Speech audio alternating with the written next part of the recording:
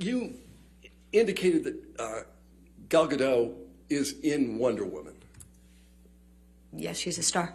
She's in fact Wonder Woman. Yeah, no, she's good too. Yep. All right. She's the title character, and there's been now multiple Wonder Woman movies, right?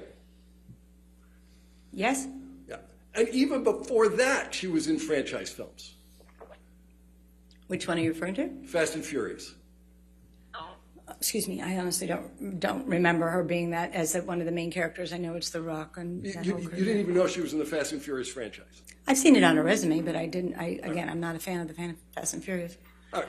You'll agree with me that Wonder Woman is a more prominent role than Mira? If you're going to talk about apples to apples in that exact movie, yes. All right. What about, does Mira have any, self-titled franchise films? Not yet. No. And Ms. Gadot played a much bigger role in the movie they were in together, the Justice League movie. In what movie they were in together? Oh, in Justice League? Yeah. I haven't counted the screen time, so I can't really say. Okay.